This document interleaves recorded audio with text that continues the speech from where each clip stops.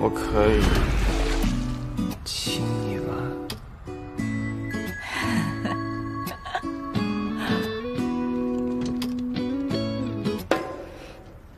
我真应该把你这春光满面的表情给你拍下来。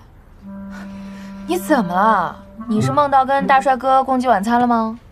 差不多吧。你是不是有新恋情了？你没告诉我。哎，我不知道算不算。哎，这拿什么呀？这是？哦，这是跟全全在亲子活动上面做的蛋糕。他说要把自己的这一块留给干妈。哎呀，还是全全对我好，干妈没白疼他。做的挺好看的嘛，肯定不是你做的，谁做的呀？啊？反正不会是我呀！你知道我的，我从来都不会做这种东西。这么好看的蛋糕，你干什么呀？我跟你说，你刚刚那个表情不比我刚刚好到哪儿去啊？是吗？说实话，是不是有新恋情了？肯定不是周记，那是谁呢？蛋糕师傅。哎，怎么可能啊！哎呀，那谁嘛？你跟我说呗，是不是好姐妹了？快点的。你记不记得我有跟你提过全全的爸爸？记得呀。怎么啦？那个没有良心的回来找你了？我告诉你啊，敏慧，他要是他回来了。他不仅回来了，现在都跟全全相认了。什么？你先答应我，千万不要激动啊！冷静。这个人是辛旗，独角兽啊！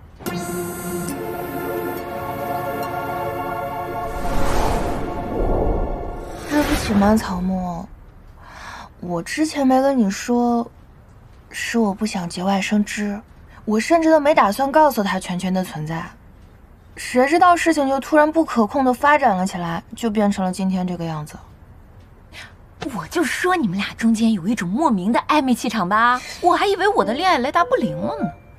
请收起你那些少女的幻想，我跟他就只是全全的爸爸和妈妈，没有其他别的关系。现在没有不代表以后没有啊。2个月之前你也没想过跟他共处一室，朝夕相对啊，对不对？再说了，全世界有几十亿个人，你们2个错过之后再次相遇的几率是多少？大概。还真算呀你们2个就是命中注定，天生一对。哎呀，这不就是偶像剧里的桥段吗？别的不说，就算图辛奇的美色，他也值啊。有吗？敏慧，不要让过去的阴影笼罩当下的幸福。如果你对他有感情，其他都不重要啊。我懂了。如果有一天我能确定自己的心意，我一定不会回避的。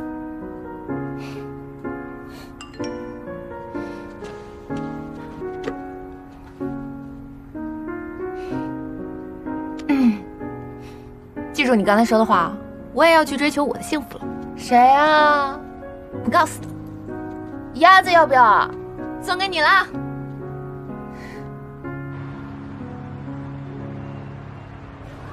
还好我有准备，要被表白，一定要美美的。就这地儿选的也太一般了吧？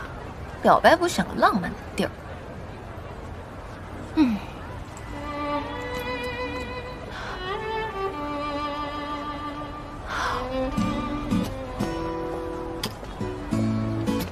好了吧？是啊。你怎么在这儿啊？你不是应该跟他们？我应该怎么了？晶晶，嫁给我吧。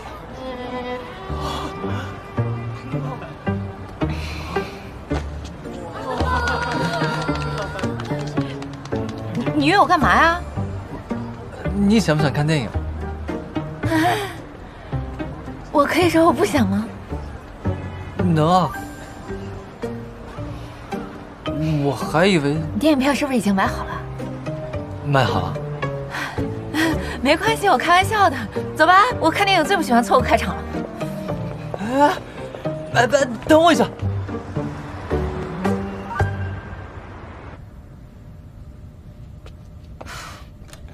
闵慧，你找。啊。啊，姚主任说你找我，不知道辛总也在。啊，来，快坐。啊，怎么了？是这样子的，蓝鸟的大股东 RG 集团对我的心脏 AI 建模技术不是很看好。辛奇前几天飞了一趟北京，见了一下 RG 集团的董事长，费了好大的劲才说服他帮我们。但前提就是我们得在短期内做出一个简单的演示模型，他才会帮我们说服其他股东。需要我帮你做什么？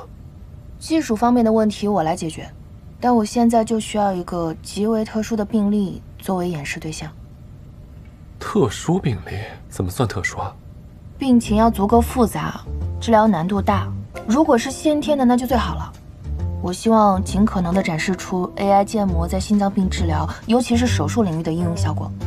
病例我会尽快帮你找，但我得给你提个醒，像这种病例的话，涉及到了患者隐私，如果对方不同意的话，其实你很难用。这些我们清楚，还是麻烦周医生按照要求找到合适的病例就可以了，剩下的交给我们。不麻烦，我和闵慧这么多年朋友，这点小忙我很乐意帮。谢谢啊。中午要不要一起吃饭？吃完饭一起找病例啊？他没空。时间紧，任务重，我等一下马上就得回公司开始做演示模型了。啊，那没事。那我们晚上一起吃。哦，对了，晚上我会让哈利去接全全，你专心工作就好了。好。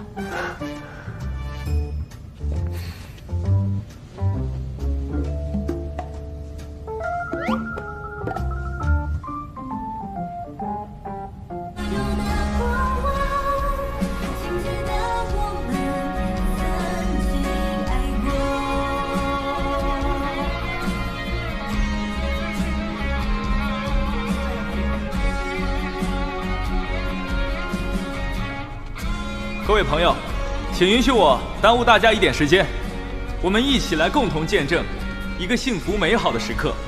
就在今天，我的一个好朋友想要在这里，在大家的共同见证之下，向他心仪已久的女孩表白。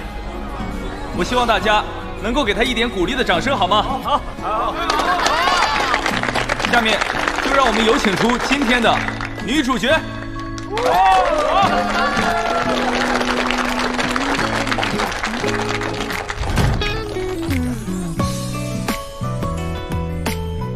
陈佳姐，你果然没让我失望。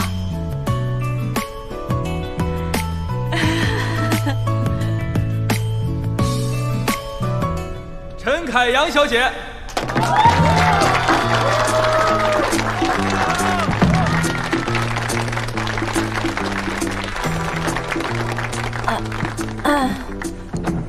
手机呢？我刚放这儿了呀。